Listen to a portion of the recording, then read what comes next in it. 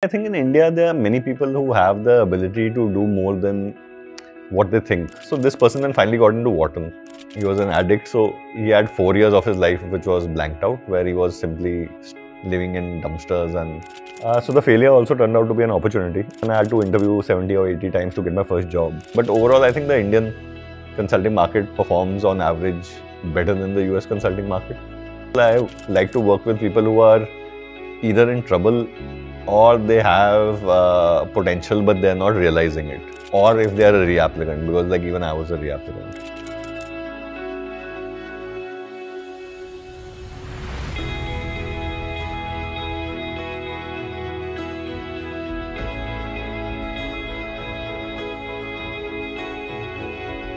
Hi, I am Shweta Gurnani Singh, and in conversation with me today is the famous Rajdeep Chimni, the man behind Admissions Gateway, ranked #1 for several years as the top MBA consultant in the world.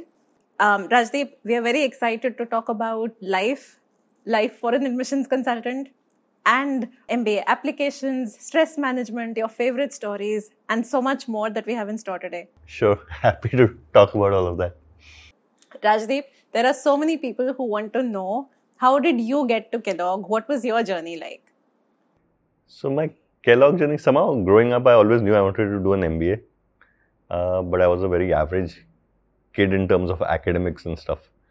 So I had to take a long way. I first did a BCom, and then after BCom, typically you don't get good jobs in India. So then I did a computer science master's.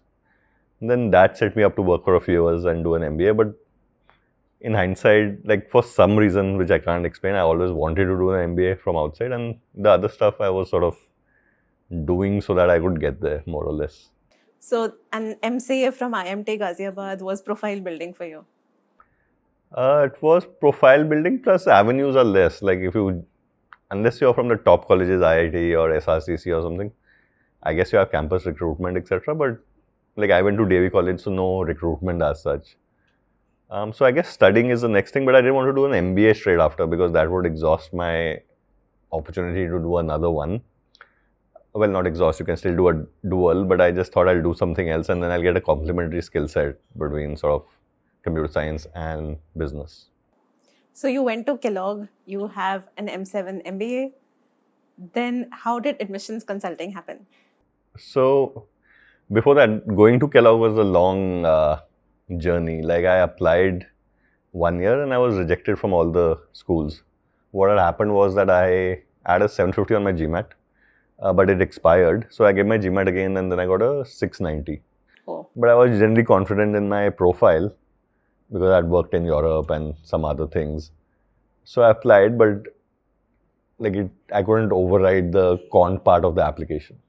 So then I gave my GMAT again and then I got a 750 again, which was by chance the second time because once you start working, progressively more difficult than from college to give the GMAT. Then I applied again. Then I was waitlisted at Kellogg. And then in about June of that year, I got into Kellogg. So it was a 2-year road. And that informed much of what I did in terms of my consulting now. So that journey in hindsight, it was a failure, etc. But it helped me and also in some subconscious way pointed me towards this gap of people applying and what help they have. So this is really nice to know. That means you've experienced it firsthand, what it is like to take the GMAT as a working person versus a college student. You've experienced the pain of the reapplication. You've experienced the pain of a waitlist. That's what helped you grow. Yeah, so actually, I think, well, failure, excuse me, is generally a good teacher as long as you're not too hung up on the failure, right? So, so when I got into Kellogg, and if I hadn't failed that first year, like I wouldn't have thought that there is any gap or there's even this space of admissions counseling. Of course, it existed then, but for me individually, there would have been not much motivation to sort of do it. So the failure also turned out to be an opportunity. And then I went to Kellogg and I had to interview 70 or 80 times to get my first job. And then I got my first job, but I lost it in a week because it was the housing crash and they laid off people before we even joined. So again, that was a failure again. So that changed my trajectory from sort of maybe doing a corporate job to sort of doing something like this. So when you're failing, it's like not a good experience and you're hyper about it. But in hindsight, if you don't fail, then it would have taken me somewhere else. And now I feel like, okay, I'm better off because of that inflection took me this way. So you started consulting straight after Kellogg? I started my first year at Kellogg. It was more, it wasn't a formal thing. It was more a thing of just helping a few people, and I was basically supplementing pocket money, I guess. Then I worked in the Bay Area for 2 years, tech product management, Microsoft ecosystem, channel partner. And then, then again, I didn't get my H1B. So in most people's life, that is also a point where people are hyper and very stressed out. So that actually resulted in me coming back to India. Then in India, it was actually at that point difficult to find a job. So I think, and I always put this in context, when I came for my first job post Kellogg to India, I think I was offered a 18 lakhs package. And this is what people get out of college more or less now, or even double this, right? So it wasn't a good starting point, but luckily I didn't take it. Like, there was this, MBA gives you this confidence that, okay, we'll hang back and we'll see what plays out and we'll explore. So as part of that exploration, this happened. So then I became an admissions consultant, yeah. So initially you started consulting individually. Yeah. So what made you form a team? What made you create Admissions Gateway? Yeah, well, a couple of things happens. One is, as an individual consultant, I guess you have some aspirations of, and then I met those more or less. Like, those are more like, hey, listen, they start with, can I help somebody get in? They maybe start with some financial situation. Could be maybe, hey, listen, can we help people get into Harvard, Stanford? Then could be, hey, listen, can we be a little internationally known? Then maybe, hey, can we be like whoever's ranking consultants, can we be up there in that?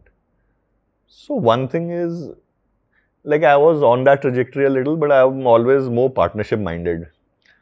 So I had started working with people or developing other people, etc. And the idea is you simply can help more people like that. So individually, maybe if you really just stop doing anything else, you can work with 30, 35, 40 people.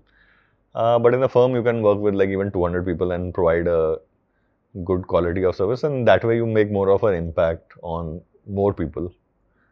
And the other thing is, like, once you have some life work, then you don't want it to stop when you stop. So with the individual, the problem is that the day you hang up your boots, everything that you've done just vanishes, right? In this way, at least, there are other people who are growing, and like, the firm can carry on for 10, 15 years, even though you may carry on for only 5, 7 years. So I think that's also an advantage of more going the firm model. But now you're like 6 years running, ranked number 1? Yeah, 5 or 6, I guess. So does that bring in a lot of weight of expectations? How do you cope with this? No, not as such. So one thing is that ranking is not like a, I mean, if you're chief minister, everybody knows you're chief minister. These rankings are more like some people know about them, etc. Right? So it's not a pervasive thing. So it's not that people come with that expectation that some magic is going to happen.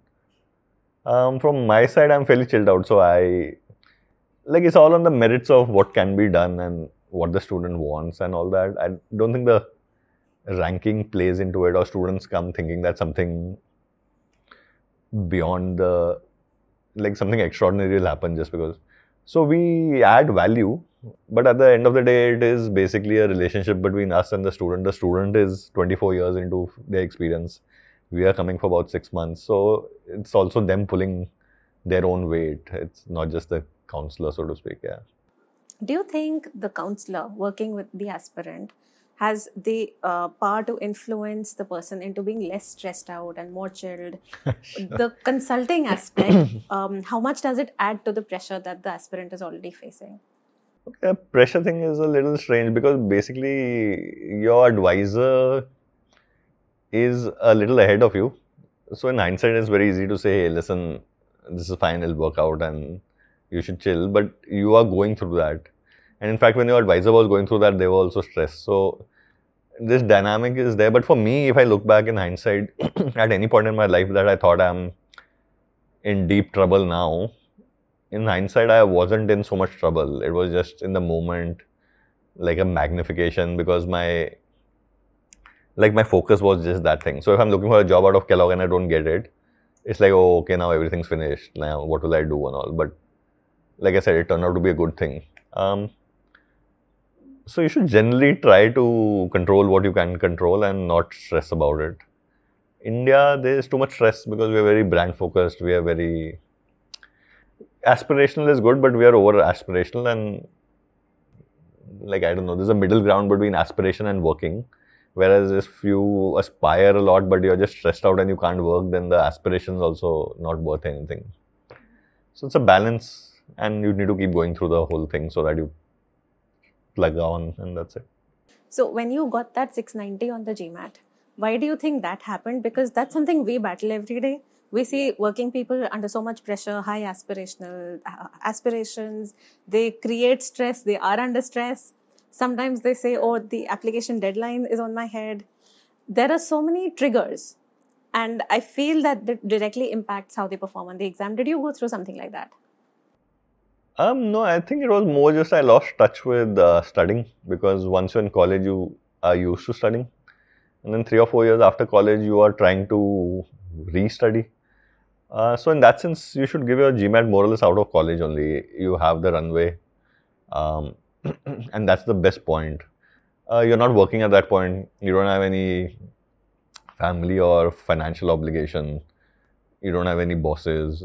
Like, you can just concentrate and knock out one thing. I think later on, there are multiple pulls. So even if you are not stressed, but you still have to be a very good time manager later on. College is sort of the easiest time to do your exams and things like that, yeah. So Rajdeep, who in India today should think of doing an MBA? That's one. Two, why should you do a global MBA? Why not an Indian MBA? Okay, I did the MBA because I needed to create an inflection point. So what that means is that I had done my BCom and then I did an MCA. And then I joined a job. So basically at that point, maybe I was earning 30,000 or 35,000 a month. So for me, it was a question that if I serially continue on this path, like, I didn't think that was enough for where I wanted to be, etc. So the MBA was what gave me the inflection point to sort of go and start anew and then get a big jump. Now, the other thing I could have done is a MS in computer science, but that was just a call between me wanting to be more technical or me wanting to be somebody who's more sort of business minded but can talk to technical people. So I didn't want to be overly technical, so I didn't do the MS, and hence I went for the MBA. So you should know the reason that you're going for the MBA. Some people go for the education, some go for the network, some go for the inflection in jobs, some go for the geographical shift. So for me, it was more the inflection because I didn't see any path in India where I could have, and more it comes from your start. Like, since I was above average, I was in an above average position, but I wasn't brilliant, so it wasn't like I started at McKinsey or Sequoia or something where I have an option of just continuing, right? So the MBA was sort of the leveling field, and the Indian versus US MBA now. Okay, Indian MBA is typically less work experience the cohort has, except for maybe ISB, but ISB also. So the American MBA is much more practical in that sense, much more experiential. ISB is sort of a American model MBA in India, right? So it's like a bridge between Indian MBAs. The other thing is exit opportunities from the US are much better. Of course, the cost is a little bit more, but then your upside is also much more. And third thing is you get geographical play, right? Like, if you go to the US, you can work in the US or London or Hong Kong, Singapore, India.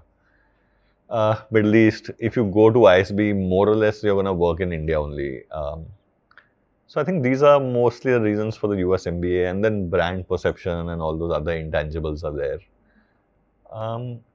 So I'm a big advocate of US MBAs if you can, but if your lifestyle, financials or family sort of ties are deep, then the Indian MBAs also help. The other thing is very hard to get into an Indian MBA. So like getting into IMA is much, much tougher than if you were trying to get into, say, Wharton. Oh, really? So because of demand supply, because of also it's keyed on just your ability as a test taker, right? Right. And the US MBAs they look at your extracurriculars, they look at your life story, etc. So in that sense, they're more objective. And these folks are more like, hey, listen, 99.2% is the cutoff and all of that. So you may have the ability to go, like I got into Kellogg, but I don't think I have the ability to get into IMA or IMB. So by that way, like your best option also is in the US many times. So in hindsight, if you had to give advice to your 20 to 25-year-old self, what would it be? Actually, I think I handled my situation fairly okay because basically I had a very different experience from most people going to a top MBA. So basically what ended up happening was that most of my colleagues went to Goldman or McKinsey or wherever, and basically I got some job where I was just hanging on. So at that point, like there's this comparative in your mind that, hey, listen, I was with the same people and these people are doing very well and I'm not doing so well and all this, right? So, but now when I look back and somebody's doing a comparative that, okay, my friend got into Harvard, I got into only Kellogg, now I dismiss that comparative now, though I used to do it then, because in hindsight I realized that over 10 years it just evens out, right? It's not a big deal. So losing my job was stress, losing my H1B, like not getting an H1B was stress. So I guess I just internalized stress. And the other thing that happened is the first couple of times stress came, after a year I was fine. So once you do it twice, you just see the pattern that, hey, listen, it's anyway fine, so what's the point of stressing now? Is that why you're such a chilled out person? Yeah, maybe. That's what you're famous for. I stress less. I tell other people also to stress less.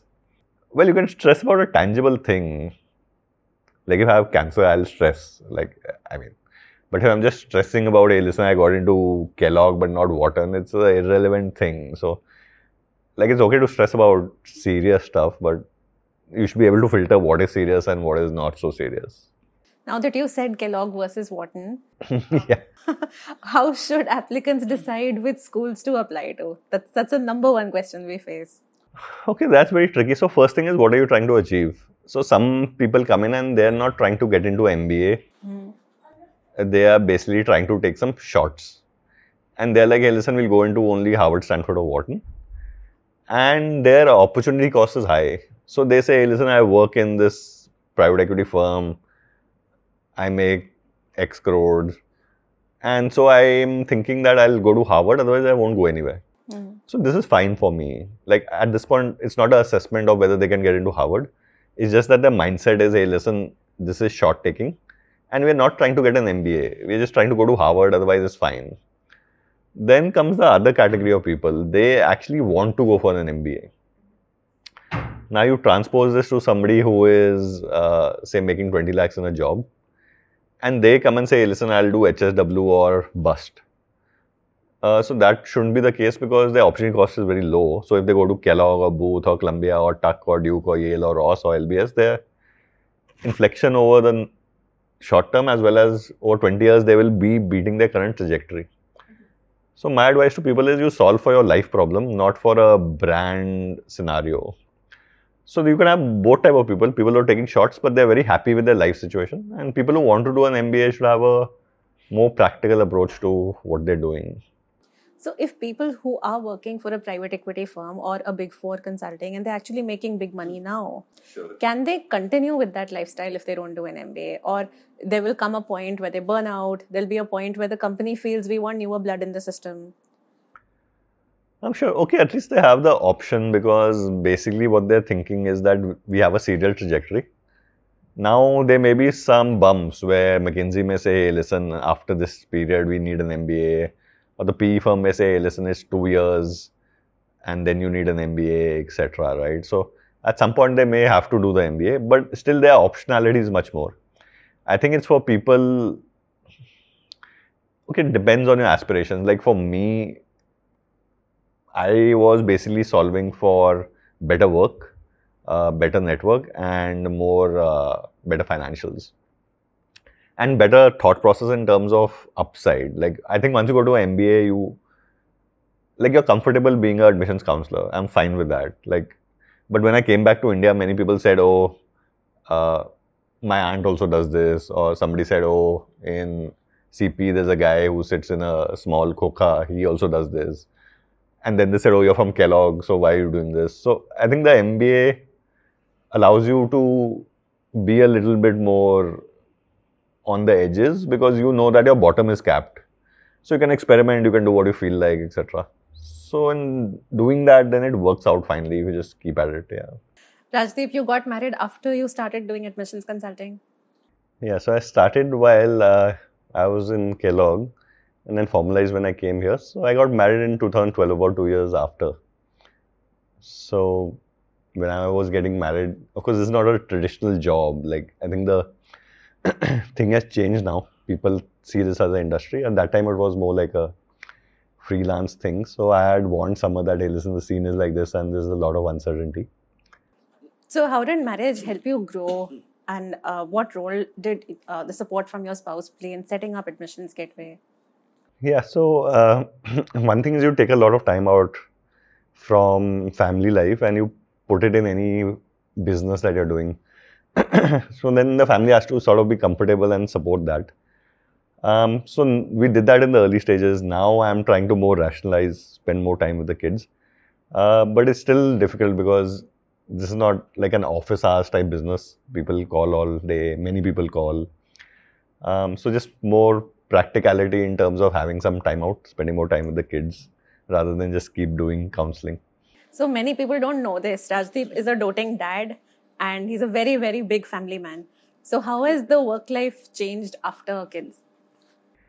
Well, okay, to be frank, I have some participation with the kids, but like my wife would have, Summer would have tenfold.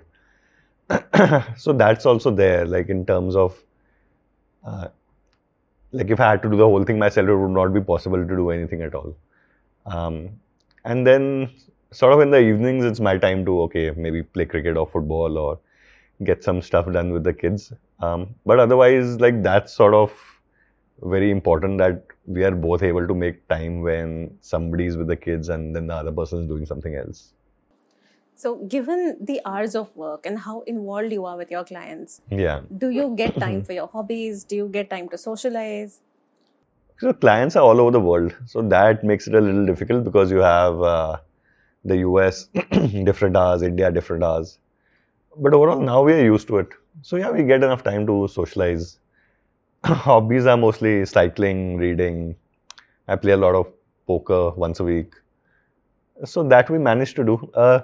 September, this August, June, July, these 4 months are very heavy, but otherwise there are some lean periods where you can sort of catch up on everything else.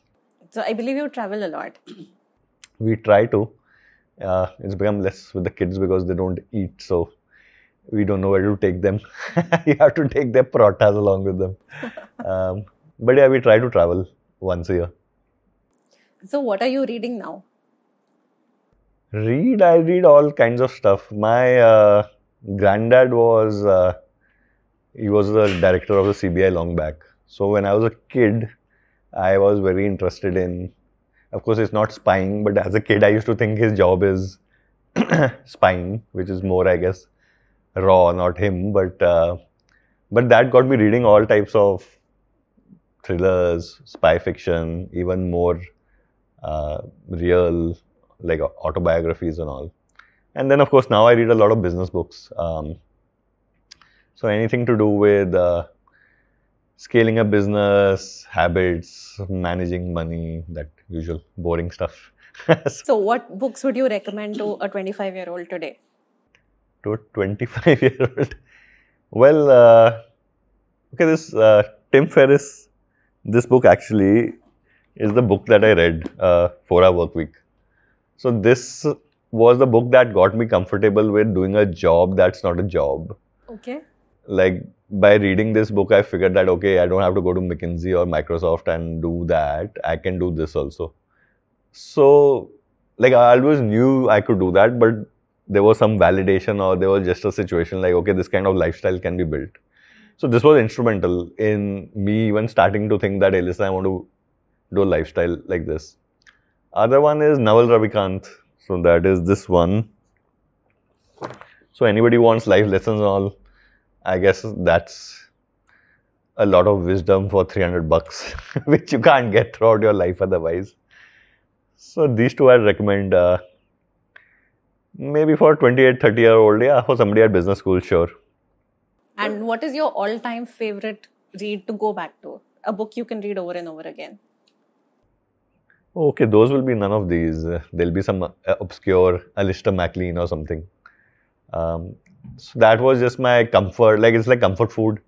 So those are the books I sort of grew up with, and like they have very strong characters, and they have this situation generally where everything is lost, but somebody shows up to sort of change the game. So I have a lot of relatability in terms of my own life where like many times it's bottom, but then things sort of work out. So that's more my comfort zone. This stuff is more intellectual zone. So yeah. Rajdeep, how many inquiries do you get every year? We must be getting about 1500 to 1800. I'm not exactly sure, yeah. So 1500 to some 2000 inquiries. How do you decide whom to work with? Okay, sure. That's not related to the inquiries as such, because many people are just figuring out things and not everybody is prepared to sort of start that journey.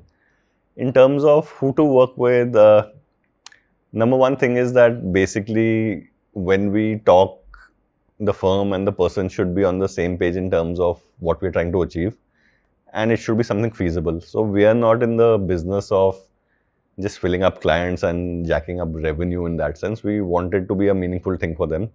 And we're investing our own time also. So for us also, if we think something's not possible, then, you know, it's in their best interest also that we don't be involved and we don't charge them like a big fee and stuff like this.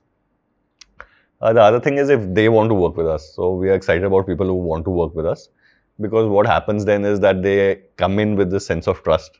And then if somebody trusts you, then it's much easier to sort of mentor and guide them, rather than them second guessing or taking 20 opinions on everything. Then the process all becomes slow, and also it becomes like a too many cooks type of situation. And then also it depends on where we are in terms of our capacity.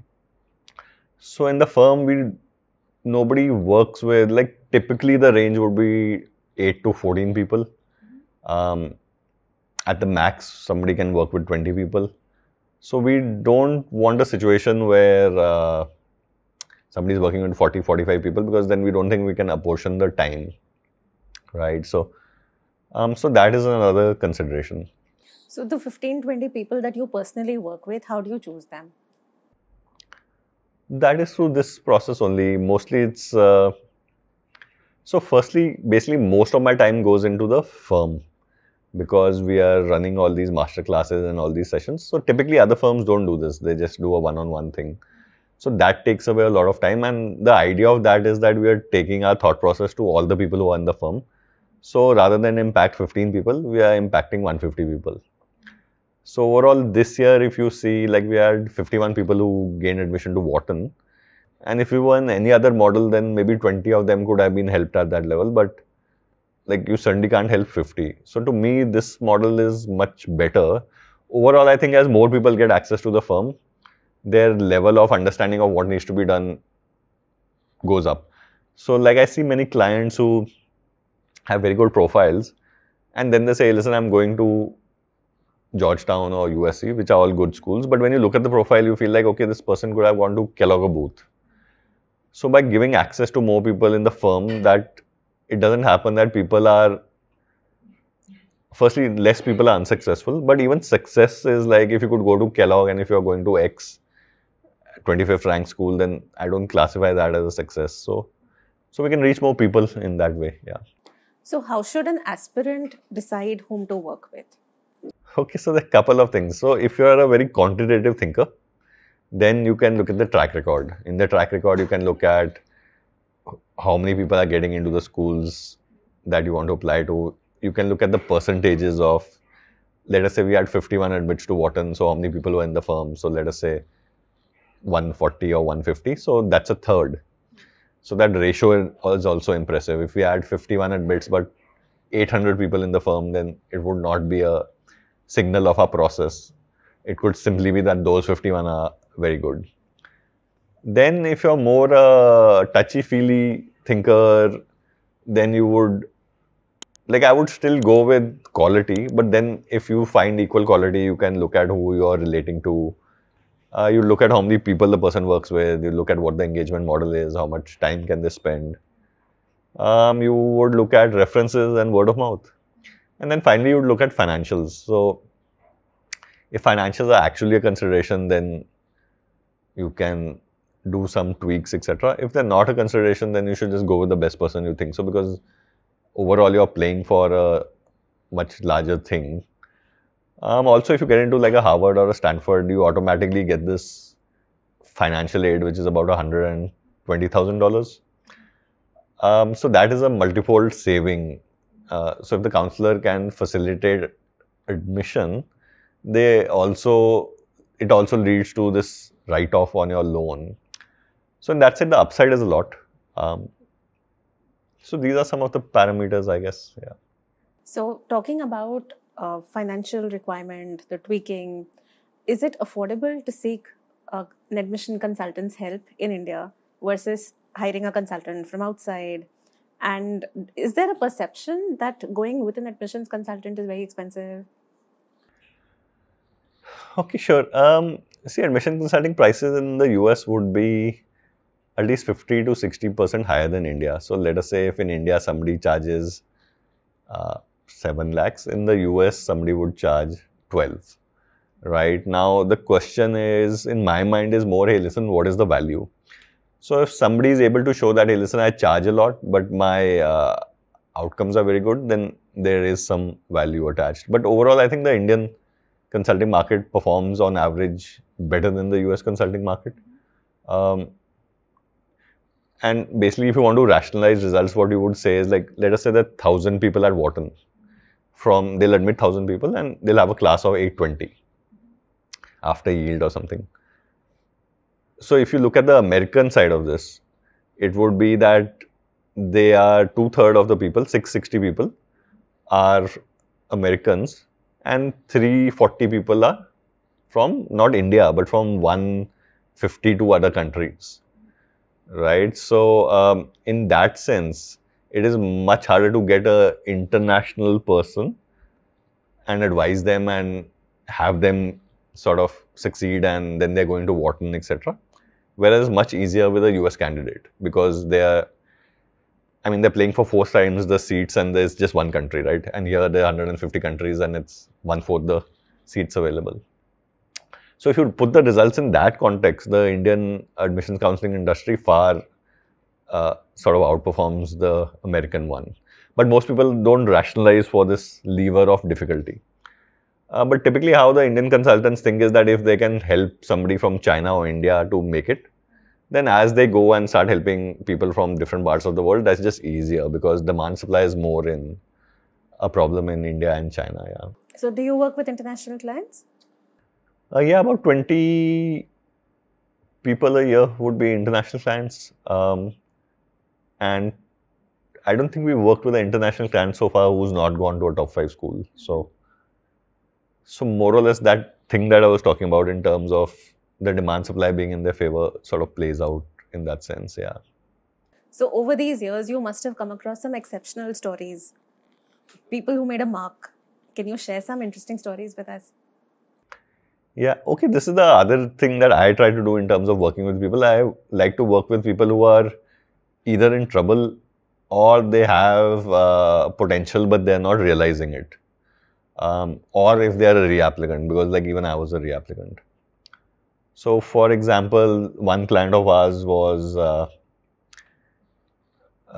he was an addict. So he had 4 years of his life which was blanked out, where he was simply living in dumpsters and on the streets. But then he went into rehab and then he started doing some work, etc. So this person then finally got into Wharton.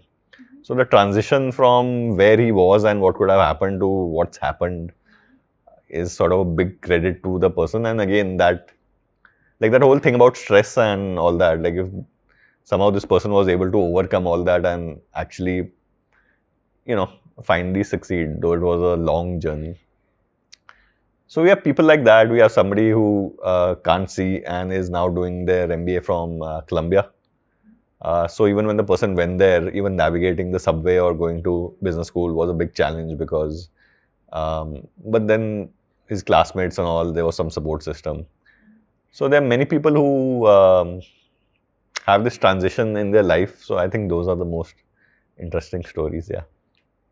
There is a lot of, there's a trend today I see of people applying together as couples. Sure. Or there is a sibling connection.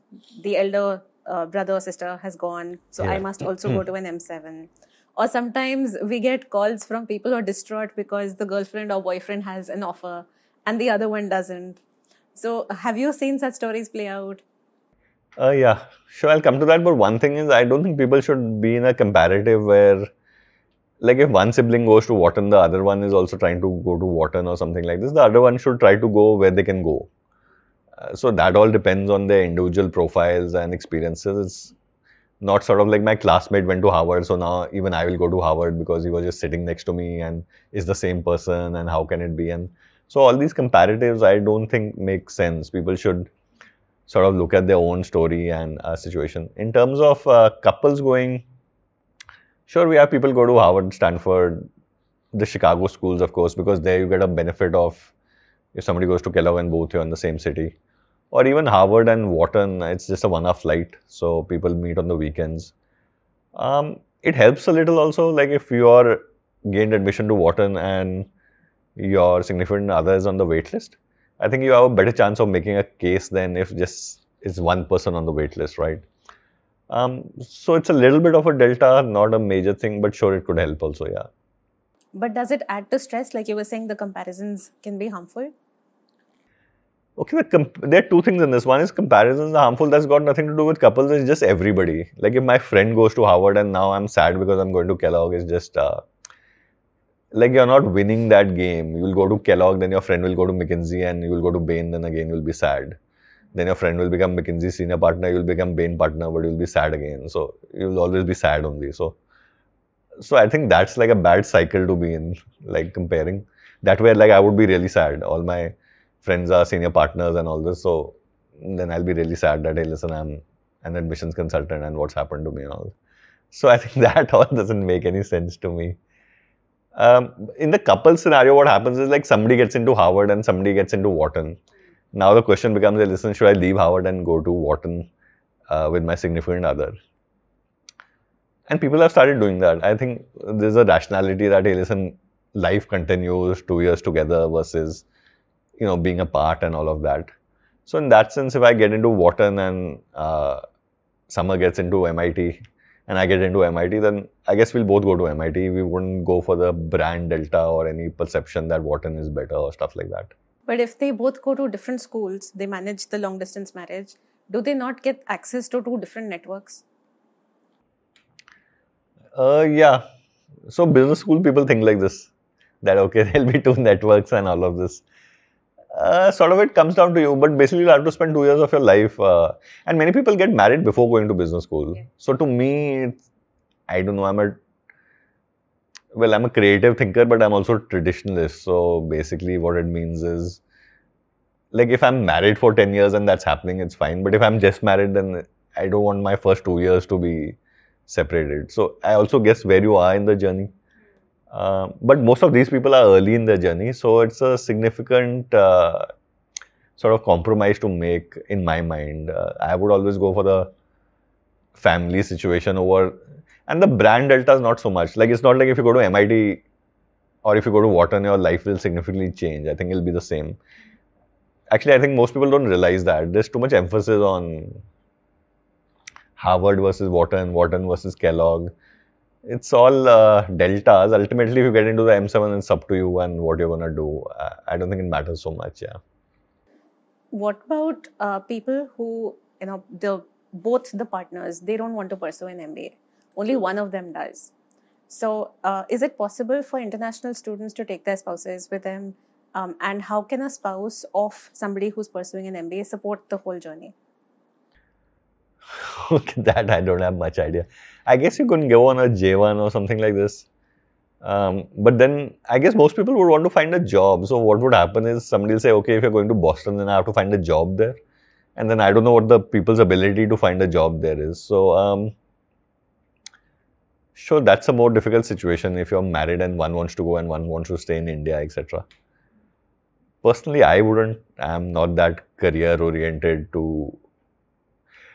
Okay, actually, this is a transition. My father went to Nigeria, and my sister and me grew up in Delhi. And he had to go because he had to build his career. For us, that's fine. Like, I don't feel that he shouldn't have gone or something like this. But nowadays, I think it's changed. I think if you say, hey, listen, we are all moving now because I've got a job there, then everybody will have their own thing. Like, people will be, oh, I have my network here. Kids will be like, oh, I have my school here. Oh, I have my friends in the building. So I think that's changed over the years. Like, so for me, it's very hard to uproot and say, okay, we'll do something now. We are more or less here. Technically, in admissions consulting, you could go to Spain or Portugal and just work from there, right? You don't need to be anywhere and all of that. So some people do that kind of lifestyle, like Akshat Srivastav. He's traveling, his kids travel with him, I guess, and there's some homeschooling and stuff like that. But I think you have to take that leap of faith then. Not everybody can take it. So kudos to people who do it. But we are fairly traditionalist in that sense. So we travel, but we stick around here only, yeah. So all these people you were talking about, somebody who overcame an addiction and from dumpster to Wharton, someone overcame a challenge with eyesight to be able to study further. How do you think they went about conquering the inner demons? How did they overcome stress? Okay, that I have no idea. I guess that all depends on them. See, one thing is, the only part we have to play in this is validation. So actually, one thing what happens is, I think the tuning of how people look at different stories is very different. So for example, there's a client who was in prison, and then when the person comes and talks to me, my tuning is like, okay, that's fine. And then other people's tuning is like, oh, you are in prison, how can you apply? And my tuning is like, no, you can only more or less apply because you were in prison. Like, if you were not in prison, then you would just, you still have some professional achievements and all. So it's a lens, right? Some people think, hey, listen, that's a no-go. And I think, okay, that's the story. The fact that you could go to prison and then, let's say you became a product manager at Google. So that is just, in my mind, you're getting in. Like, there's no way you're not getting in. In many people's mind, oh, no. So it's just the lens you take to it, I guess, yeah. So in our job is more validation that this can happen and giving the person some self-confidence. Demons and all, they have to manage themselves, yeah. So what do you think should be an aspirant's ideal timeline? Sure, so the timeline, I guess, starts... Okay, the thing is, some key decisions dictate what will happen. What is your job? Did you change your job? Do you have any extracurriculars or community involvement? Did you do the GMAT or are you rushing to do it? So I think a year before, people should start figuring out all this. And that allows them to come into April or May of the year they're applying in, and then they can apply by September, right? But basically, people shouldn't make, not mistakes, but decisions that are not optimal in the couple of years before, because otherwise, when you come to apply, you come with that, right? So I think there are two things. One is your planning, and then your execution can be done in 6 to 8 months. You were telling me about this butcher who got into Duke. What was that story? So this person was basically, yeah, it was a business where they used to raise and also run a butcher shop. So overall, actually, I think in India, there are many people who have the ability to do more than what they think. So for example, like if I go to lunch, I find there's one person who's serving, and basically his job is at that point of a waiter.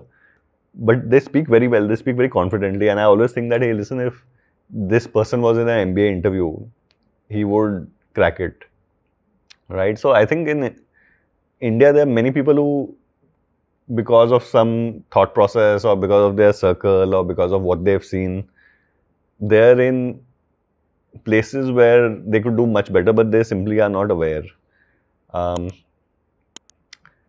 so there are many such people actually, and in the US, in terms of the business school hierarchy, like if you look at the top 30 business schools, if let us say I'm working a cafe coffee day, and then let us say I get to go to Mendoza or Georgetown or something, like I think it's a big deal. Like I, in terms of what exposure you'll get and what will happen. Now the question is, can I get there? Sure, because I've done an undergrad, and let us say I'm done average, and let us say 3-4 years I've managed a restaurant or something, and let us say I have a 710 on my GMAT, which I may have to study to sort of get that. But these are not exceptional asks. So I think here there's like a lot of people who could sort of just do much better, and then they have to have the inclination of all that, of course. But like this, you could find many people, yes. So do you think this is changing? Is the applicant pool, the types of applicants, the number of applicants, is that changing? Well, the number of applicants maybe is growing. Like after COVID, it definitely grew. Now maybe it's stabilized a little. We see like a small pool, 1,500 people call us. So it's not like 30,000 people call us. So that pool is very hard to see any fluctuations. Like we never think the year is hard. If somebody says, oh, this year was very hard, lot of wait lists, we're like, no, okay. So we don't see macro trends because we work in this bubble of about 1,000 people. But overall, I think they're both sides. Like some people think the MBA is there to stay. Some people think the MBA will be disrupted, etc. So with the pandemic or with the changes that have happened, how has your approach evolved?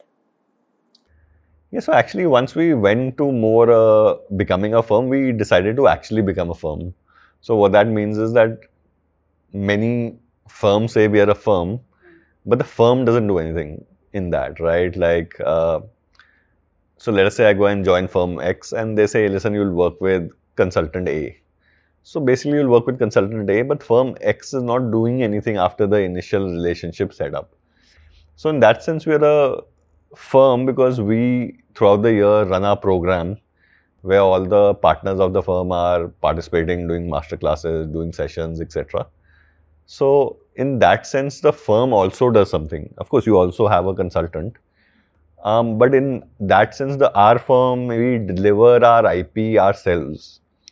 Like for example, let us say if it's McKinsey and there's a case going on, so a team of 3 or 4, whatever it is, will go there. But it is not like McKinsey has gone there, right? So in our case, we try to plug for the gap that sure, you get a case team, but you also get the partners all together and on an active basis, not once in a while. So that's what we're trying to set up, and that is our quality control also. We're trying to see that, okay, everybody in the firm is having a similar experience in terms of the input. Of course, the journeys are all customized according to whatever their stories are, but that they're getting the similar level of sort of response, thought process, network, and all those things. So that's how we're trying to do it. Yeah. So Rajdeep, you're known to be a very generous person, and clients, fellow consultants, everyone shares how much you've helped them. So while you may be so generous in helping others with your time, with your expertise, does it happen that people behave sometimes in an entitled manner? And how do you deal with that? So in these evaluations, we spend like 45 minutes with people. So that's actually counseling. Now, of course, that's 45 minutes of your life. It's time out of your kids, etc. So then people who are coming in for that should sort of also come prepared, and they should be serious. It shouldn't be like a test that, okay, let me go and test this, etc. Right? And then they're talking to everybody. So if you take 5 counselors, then it's 3 hours of people's time, right? So I think that's the other thing in terms of entitlement, which I think it comes from aspiration. Like many times we have people who may say, hey, listen, Kellogg is my backup. So in this, there's a strange dynamic that I'm a Kellogg alum. So it's like I'm getting this message at the back of my head that, oh, So I got the backup. But apart from that dynamic, it's the situation where it's too high expectation. It's like a top 5 school in the world and all of that, right? So that expectation actually doesn't help in any way. Like you would do the work, and then if Kellogg was your backup, you'll come to know and you'll get into Harvard. And if Kellogg's not your backup, you'll get dinged and something else will happen to you. So this whole aspect of before doing the work, having some notions is something that I don't sort of get. Like the way to figure out whether it's your backup or not is you would get in with a full scholarship and then you'd be like, oh, this was too easy. And then you'll say, okay, what about Stanford then or something, right? So, but yeah, this is from both sides, I guess. But at the end of the day, I think the Indian admissions consulting community does one thing good, is that they spend a lot of time with people where they are not charging anything. And in fact, the Americans also do this. So people say, hey, listen, that is BD, but sure, it is a lot of time and hours people are spending in free counseling. I can't go to a doctor and say, hey, listen, 30 minutes I'm coming, my knee's paining, what do you think? I have a little bit here. I have to pay the fee, right? Like, I think people don't realize this. Like, so here, all these people are basically just doing free work for you. So yeah, if something happens where somebody's irritated with somebody or something, I think that should be a write-off because there's so much volume of free work going in. So yeah. What do you think of the career coaching landscape in India? And would you like to play a larger role in it? What do you think trainers, coaches should actually be doing? Yeah, the landscape's built now actually. There are a lot of people who come back and do this as a viable thing. And then there are two aspects to it. I think any landscape that develops should be more in the interest of the student. So in that sense, like whoever does this job needs to do it seriously, because at the end of the day, it's a big inflection point for the student and in their lives, whether they make it, don't make it, or what happens, right? So sure, while the barrier of entry is low, like anybody can just become an admissions consultant, that's the perception, but like anybody can't just become a doctor. So somehow, or a lawyer, right? But in this, maybe there's a perception that, okay, if I did an MBA, I can also be an on. And maybe you can, as long as you're committed to sort of having the student's interest and putting in the time. So I think that's very important as the landscape's growing. In India, we are fairly fragmented. Like basically, it's more everybody does their silo. So there's loss of information in that. Like you don't get any big block of information. You just get the silo and whatever the person in the silo knows. So it's a little different from big firms like the US. Like maybe Indian counselors are the best. But when you talk about firms, then like MBA mission would be very good, right? Because basically it's a pool of resources. And people coming together, 10 people coming together can of course outpace any one person doing anything individually. So I think we've developed on the individual counselor model. Now maybe in some time there are firm things. The other thing is I think the Indian industry is very constrained to India for some reason. So there's this mental thing where a counselor in the US will think that, hey, listen, my playing field is the world and also students in India. But counselors in India will think that, oh, it's students in India and they don't have any say or any attempt or any information to anybody in the US. So I think the industry needs to go more to a global level where it's not just, like if you're good, you're good. It's not got anything to do with geography and stuff like that. So those evolutions will come slowly, I guess, yeah. So in the innings so far, what's been your greatest learning? My greatest learning. So, actually, I guess someone, I don't remember whether I told somebody or somebody told me, but basically it was that, hey, listen, if you're cleaning a toilet, then you clean it well. If you're making a chair, then you make it well. So to me, it was a very fundamental thing that don't be too tied up on what you're doing, but just do it very well. So my MBA consulting situation was also a thing that, okay, if you're top 10 in anything in the world, you'll do well. So I think that learning that, hey, listen, whatever it is you want to do, that's up to you and up to your skill set and interest. But then you should do that well and not bother about what other people are doing or what's happening and stuff like that. I guess something like that. On that note, I want to thank you so much for taking out so much time. My pleasure. Your fans are going to love hearing all about the behind the scene, the making of Rajdeep. I think you'll get 10 views, but we'll find out. Okay, thank you.